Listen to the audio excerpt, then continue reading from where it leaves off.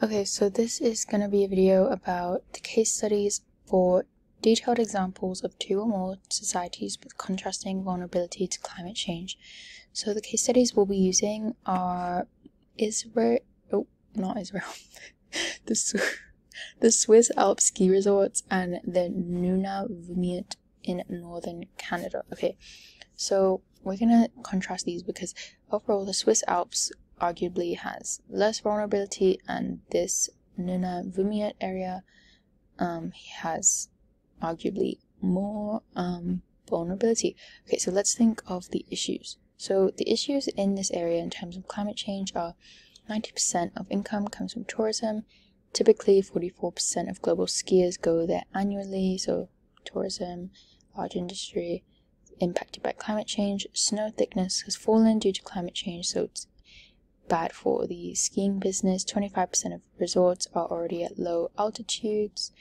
Sentimental value of the resorts as they have existed since the 1950s. Okay, so what are the solutions that they have tried to use? So they've relocated or tried to relocate some resorts to higher altitudes to kind of the areas with thicker snow, less melt, less impacts from climate change.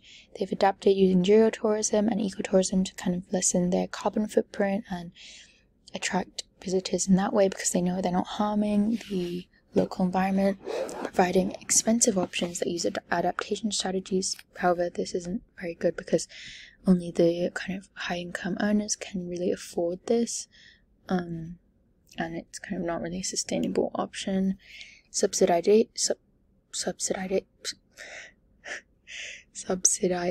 of the industry to kind of provide the businesses with money to then kind of invest it into new opportunities to improve and adapt to this issue of climate change, and also maybe changing their activities from skiing to hiking, which kind of doesn't rely on the snowfall as much.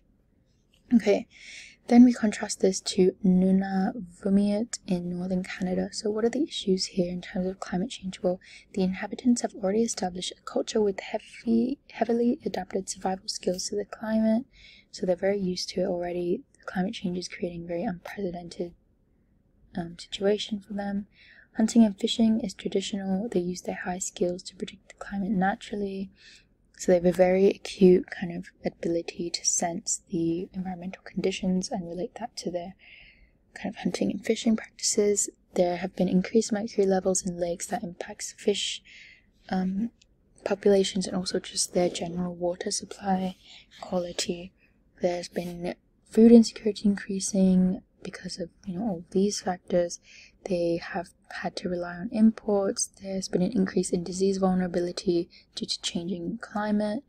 Permafrost has melted, that releases methane. Cracks in the tarmac of their airport due to climate change, so less ability for trade and travel.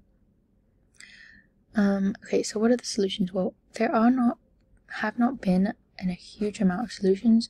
One significant one has been growing the shipping industry. However, that creates a risk of spillage and oil spillage, for example. And other than that, it's very difficult for these people to adapt to the